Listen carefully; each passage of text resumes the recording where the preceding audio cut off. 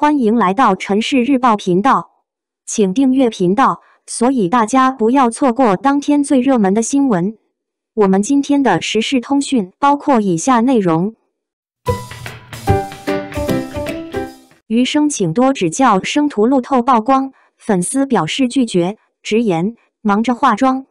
在众多待播剧中，肖战和杨紫合作主演的《余生请多指教》是期待值比较高的一部作品。这部剧从杀青到现在已经有3年的时间，在3年里，粉丝们经历了不计其数的定档消息，甚至还有一次正式的官宣，但是一直到现在还是没能够正式播出。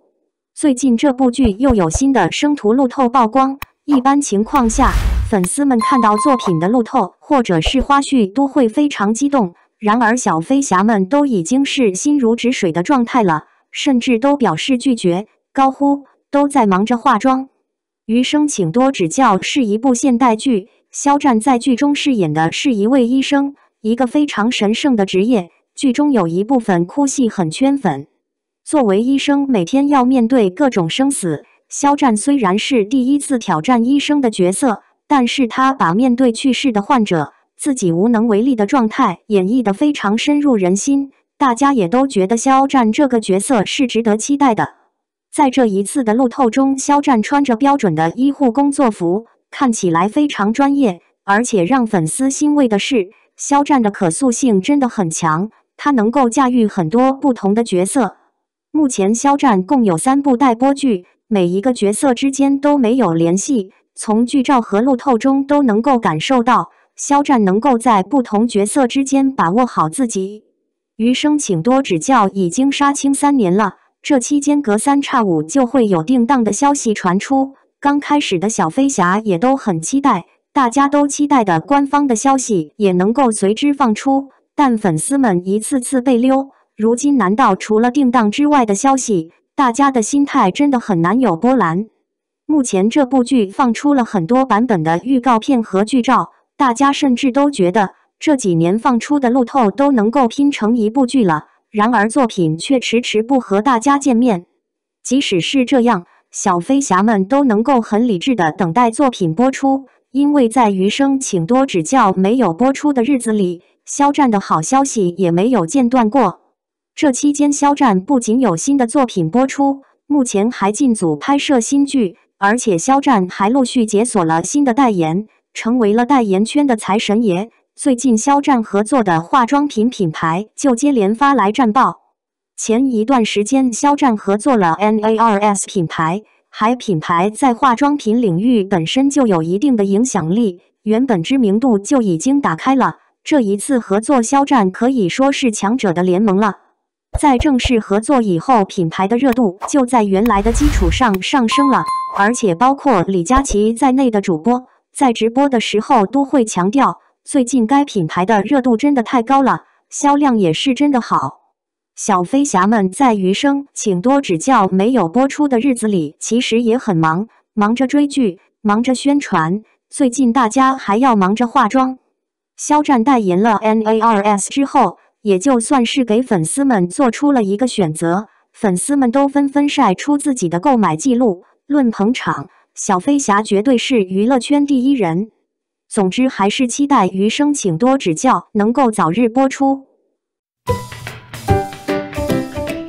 2021中国电视剧发展报告发布，肖战、王一博主演的电视剧入榜。日前，中央广播电视总台出品的2021中国电视剧发展报告发布，3大榜单中共有《决心时代》《山海情》《斗罗大陆》《扫黑风暴》《叛逆者》《理想之城》等多部电视剧入围。青年观众喜爱的2021年度10大国产剧：《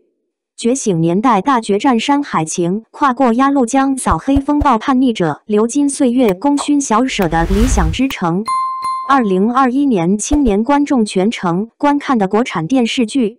觉醒时代》《扫黑风暴》小敏家小舍的《流金岁月雪中悍刀行》《山海情》《斗罗大陆》风起洛阳爱很美味。2021年青年观众印象最深的10名电视剧角色：《觉醒时代陈独秀，跨过鸭绿江彭德怀叛逆者林南生，流金岁月蒋南孙，觉醒时代陈延年山海情里水花功勋李延年，小舍的南丽庄台雕大顺。以上3个榜单针对的受众群体是青年观众，而这类观众正是电视剧收视的中坚力量，他们的喜爱也正各类题材电视剧努力创作的方向。此次入围的电视剧中有主旋律，也有纯粹的商业剧，有历史题材，有现实题材，还有玄幻题材。这说明青年观众的观影需求是多元的，而能够被他们喜爱，让他们记住的必须是高品质的优质好剧。值得注意的是，肖战主演的《斗罗大陆》，张艺兴主演的《扫黑风暴》，王一博主演的《风起洛阳》，张若昀主演的《雪中悍刀行》也在序列。这又说明部分顶流艺人在电视剧中的表现可圈可点，他们值得被观众喜爱，他们因参演的电视剧而被关注，这些电视剧也因他们参演而更受喜爱。以上只是2021年度青年观众喜爱的电视剧或角色，但它释放出一个明确的信号：高品质剧、好的角色、优秀演员才能被观众记住。王一博放弃娱乐感，选择主旋律路线，如此明智的选择值得关注。引言 UNIQ 王一博身上的娱乐感在逐渐消退，肩膀上的责任感却越来越重。为何这么说？如今的娱乐圈貌似风气在重塑中，这是一个大环境带动的，过度娱乐化带来的负面影响，只会让人纸醉金迷。乱花渐欲迷人眼，只愿人在此山中。曾经的娱乐氛围并非是积极向上的，更多的是充满了虚假跟名利熏心的。如今在清朗行动的推动下，让我们看到了太多行业内幕，各种的资本平台的操控下，各种的浮华表象都被揭开，让我们看到了其中的肮脏与不堪。为了营造一个更好的娱乐氛围，就需要根据我们自己的国情来，也需要一批优质的文艺工作者来引领。这种的责任跟担当，是必须要根正苗红的人，兼具实力跟人气于一身的人。所以很多人都在说，作为当下最具有代表性的一个，就是王一博， Z 一代中比较具有代表性的一个年轻艺人。这也是为何他会被好多人说，王一博身上承担了太多责任，既要弘扬社会主旋律，又要兼顾各种的粉圈群体。更重要的是要传递正能量，自然他的娱乐感会逐渐消退。好多人嫉妒他，自然是有原因的，因为主旋律下选定的人，势必有着优质的资源来烘托。所以我们可以发现，如今的王一博接到的资源中，大部分是正剧题材。说到底，是因为王一博如今在娱乐圈中的影响力，是年轻一代的佼佼者，再加上他业务能力确实抗打，各方面的表现都尤为突出，才会成为主流文化的引领者，自然会有好的资源来倾斜。还有一个，就是王一博是从一档充满正能量的综艺节目出来，再加上一路以来是我们看着成长起来的，国民度是大部分艺人所不能比的，确实挺好的。再一个就是王一博的众多才艺中，充满积极向上的占据了主导，钟爱的街舞、滑板、摩托车等项目都是非常充满活力跟动力的，自然深得人心。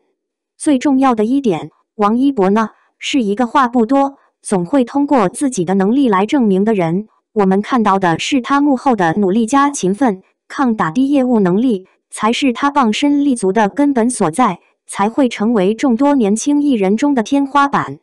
很多人说小妖笔下的王一博就是被夸的一个存在，为何我爱夸？是因为见过太多这个年龄段的年轻人，能力不及还好高骛远，不切实际，缺少接地气的本事，嘴上挺会说，能力却一般而已。努力是一个人的本分，用心跟勤奋才是最重要的，能够把喜欢的东西做到极致，能够专注于一件事，追求卓越的匠心，才是这个时代下年轻人该有的态度。谦虚低调，做自己该做的事情，态度明确，果断利落，有实力有颜值，这种的年轻人不应该被喜欢吗？王一博是幸运的，在该红的时候红了，在对的时间脱颖而出了，不枉费了自己的青春，没有浪费了自己的努力，也从未辜负自己的流量红利。娱乐圈的确需要兼顾太多的因素，才能让这份红得干脆，红得物有所值。没有资本是不可行的，但是资本平台不过都是辅助，德行兼备，实力俱佳，才能走得更长久。最后呢，想说一句，如此勤奋又上进的年轻人，怎能不优秀？怎么不招人喜欢呢？感谢您观看视频。如果您觉得本时事通讯有用，请不要忘记点赞、评论和订阅。祝您生活愉快，充满活力。再见。